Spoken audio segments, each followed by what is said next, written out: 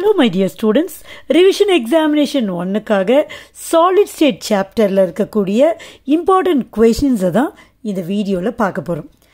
திரும்பவும் நான் சொல்வேன், எப்பவுமே ரிஸ்கி விஷயம் என்னன்னா, இந்த important questions நம்ம படிச்சிட்டு போறப்ப sometimes அதுல இருக்க questions வராம கூட போகலாம்.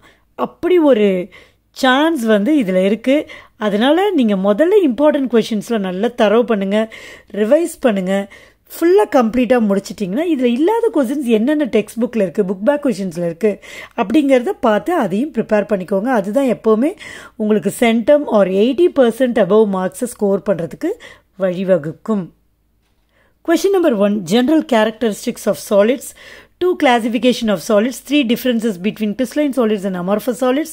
What is isotropy and anisotropy? Properties of ionic solids. இந்த properties of ionic solidsல கூட ஏன் ஹார்டாக இருக்குது, ionic solidsலாம் ஹார்டாக இருக்குது, பிரிட்டிலாக இருக்குது அப்படின்னு கேட்கலாம். அதே மாதிரி ஏன் சாலிட் ஸ்டேட்டில் அயோனிக் சாலிட்ஸ் கரண்ட்டை கண்டக்ட் பண்ண மாட்டேங்குதுன்னு கேட்கலாம். ஒரு அயோனிக் சாலிட்ஸ் ஏன் சொல்யூஷன் ஸ்டேட் ஆர் லிக்விட் ஸ்டேட்டில் கரண்ட்டை கண்டக்ட் பண்ணுது அப்படின்னும் கேட்கலாம். ஸோ அதெல்லாம் கொஞ்சம் கேர்ஃபுல்லாக இருக்கணும். Then what is கோவேலன்ட் solid? இந்த மாதிரி கொஷின் கேட்குறப்ப எப்போவுமே நீங்கள் எக்ஸாம்பிள் எழுதணும். தென் எக்ஸ்பிளைன் மாலிகுலர் சாலிட்ஸ். அதில் டைப்ஸ், அதோட டைப்ஸு என்னென்ன டைப்ஸ் இருக்குது? Polar molecular solids, non-polar molecular solids, hydrogen bonded molecular solids. ஒன்றுத்துக்கு எக்ஸாம்பிள்ஸ்லாம் நல்லா தரவாக படிச்சுக்கோங்க.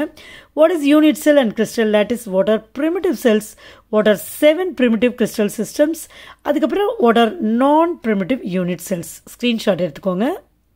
அதுக்கப்புறம் calculate the number of atoms present in simple cubic BCC FCC unit cell. இதை ஒரே ஒரு கேள்வியாக 2 மார்க்லையோ 3 மார்க்லையோ கேட்கலாம். அது அல்டுகெதர் சேர்த்து 5 மார்க்கில் கூட கேட்கலாம். அதுக்கப்புறம் நெக்ஸ்ட் பிராக்ஸ் ஈக்குவேஷன், அப்புறம் டென்சிட்டி ஆஃப் யூனிட் செல்க்கான எக்ஸ்பிரஷனை எப்படி வருவிக்கிறது, எப்படி டிரைவ் பண்ணுறது.